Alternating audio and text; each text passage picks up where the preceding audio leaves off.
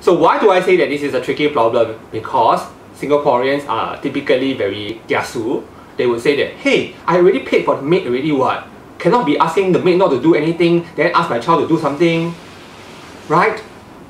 Waste of money leh. Then some more the maid may get lazy. Then the child will ask, got maid why I do? Very complicated, right?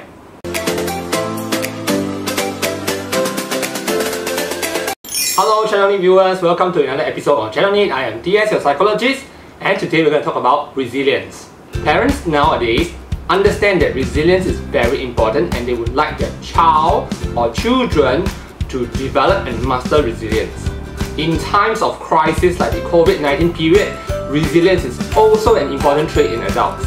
If you want your child to be a resilient adult, you must start training and grooming him to be a resilient child.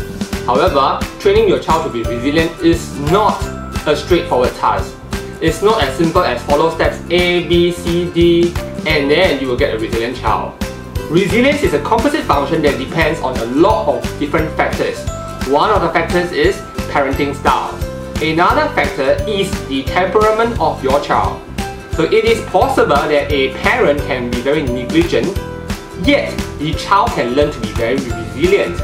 You can be a very loving parent, but yet your child may turn out to be not resilient. So in this episode, we're going to talk about 3 factors that do not favor your child becoming resilient. In psychology, we call this the risk factors. So as a parent, if you watch this video and you find that the 3 risk factors that I'm talking about apply to you, then you should try to eliminate the effects of these factors as much as possible. Just so that we are on the same page, resilience refers to the quality of a person to be able to bounce back on adversity. That means to say they will never give up, they keep moving and doing until they succeed. So a person who is not resilient will be one who gives up easily, or worse still, doesn't even want to try. Parents and educators today find that their children or children and students in general are not exactly that resilient. This is a general trend, and compared to children in the 1980s and 1990s, this is definitely true. So it's not parents' fault, it's just that the society has progressed in such a way that resilience is not exactly encouraged. So we come to risk factor number 1. Affluence.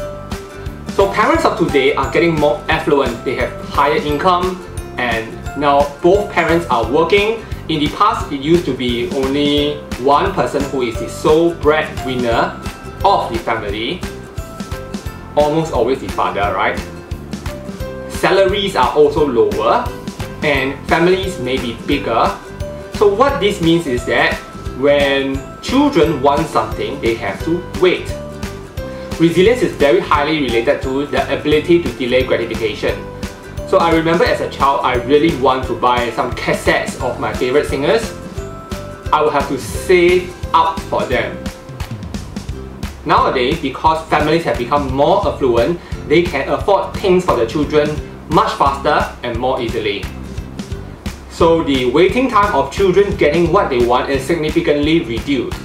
On top of that, nowadays parents do not know how to handle children, so the moment the child just throws a tantrum like the parents just agrees. So this definitely does not encourage resilience. So the point to note here is that due to affluence, families have generally become more well-to-do, so they are quicker to give their children what they need. Children do not know the value of waiting. Some children may even feel entitled.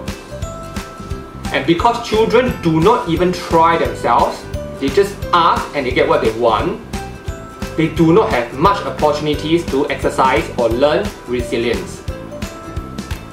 So another societal factor, which is also a risk factor that does not promote resilience, is the advancement of digital devices. So children nowadays have iPads, tablets, smartphones, and they play a lot of games on these devices. So how does that affect the mastery of resilience? So this problem is twofold. First of all, children do not get to physically interact with people. So in the past, we get to quarrel, fight with our own friends, and from there, we learn how to apologize, how to make up. Children nowadays, because of the advancement of gains in the digital world, do not have as many opportunities to interact with children and interact with other people. Hence, a reduced opportunity to exercise resilience. And also, number 2, all these games do not have a real consequence in the real world. So you just lose a game or you just win a game and you feel good about it and that's it. Unlike in the real world, when you have a fight, you know that you are losing your friendship or you have lost an eraser. So in the real world, social interactions lead to observable, real, direct consequences. Real social interactions promote resilience because it's only in the real world where children get to encounter real failures and they learn what they can do about it. Now, factor number 3 is a tricky one. Wrong sequence, but never mind. So factor number 3 is the rise of domestic helpers.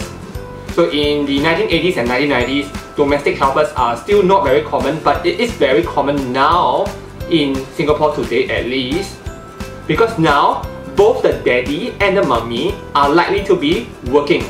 For many families with domestic helpers, the child no longer needs to run any household chores.